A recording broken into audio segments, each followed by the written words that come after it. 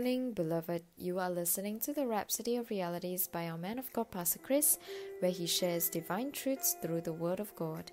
And today, on the 16th of September, he enjoins us to trust in the Lord. Hallelujah.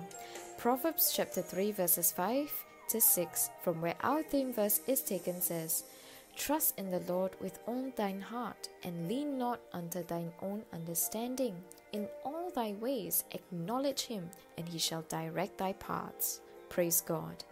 Society is built on trust. We have to trust its systems and structures.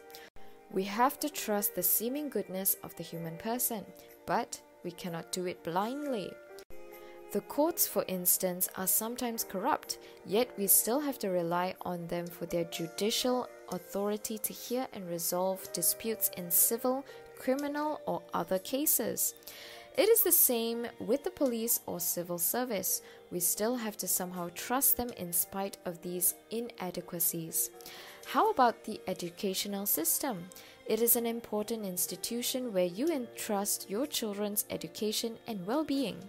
You take your little kids to school, leave them there even though you have heard time and time again that children have been abused by officials and so on.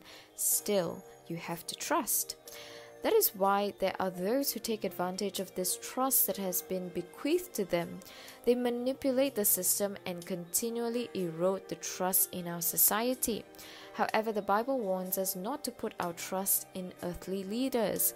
Instead, we are encouraged to trust in the Lord. Proverbs chapter 3 verses 5 to 6 says, "Trust in the Lord with all thine heart, and lean not unto thine own understanding.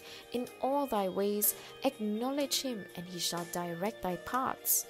If the society we live in has become so degenerate, squalid, and polluted that leaves you no choice than to trust only in the Lord, Christ. However, trust, just like faith, must be directed to the Word of God. It must be based on God's Word. How important it is to put the Word into you, especially in these days in which we live. Irrespective of the incongruities, depravities, decadences, and immoralities in today's society, put your trust in the Lord and His unfailing Word. Hallelujah! How wonderful that God has given us His Word to trust in, because He knows it is infallible, timeless, and unfailing.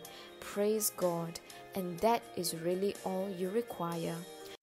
Right where you are, I invite you to affirm this confession after me. My faith is based on the Word, and it is alive, active and prevailing. Circumstances align with my faith-filled confessions, and I rule, reign and dominate my world by my faith. I have taken a hold of the eternal realities of the kingdom, walking in the full blessings of the gospel of Christ. My life is for the glory of God. In Jesus' name, amen. During your times of studying the Word, you may note down these scriptures to meditate and study further in the book of Psalm chapter 18 verse 30, Psalm chapter 91 verse 2, and Psalm chapter 118 verse 9. Blessed be God. If you are a Christian, it is time to imbibe the realities of what the Word of God says about you, and you can receive these truths through this platform. As you do so, you are training yourself to see and understand by the Spirit. If you would like to get the full daily devotional, simply click on the website from the link in our description and download the digital copy.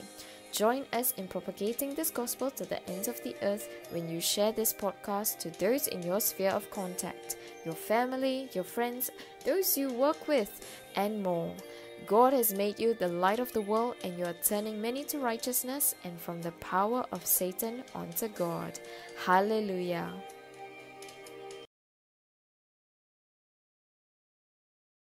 If you've never received salvation, if you've never received Christ into your heart, if you've never experienced this life of Christ that I'm talking to you about, this is your moment.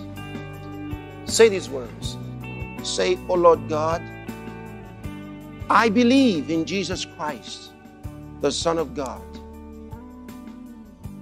I believe He died to save me. I believe God raised Him from the dead, and He's alive today.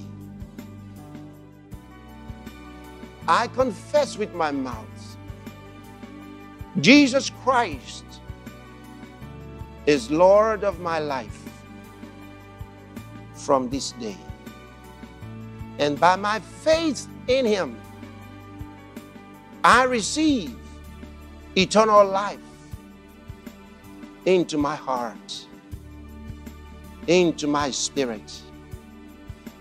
Thank you, Lord, for saving my soul. I have eternal life now. I'm a child of God now. I am born again. Thank you, Lord."